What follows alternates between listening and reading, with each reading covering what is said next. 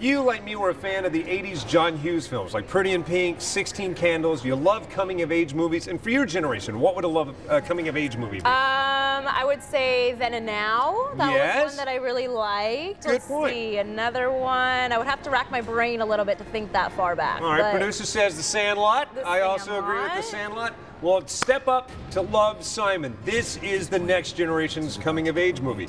It is a boy meets boy story, and it is done so well. It is so endearing, and you've loved a lot of these actors for a long time. I do, because I like watching the show 13 Reasons Why. I know it's a little bit controversial, I know, but I enjoyed it, and I know there's a second season coming out, and I believe the same actors are coming back, so it's really nice to see them on something else, too. Yeah, during their hiatus, they took part in something that I think is going to stand the test of time. People will be dusting this off and watching it for years to come.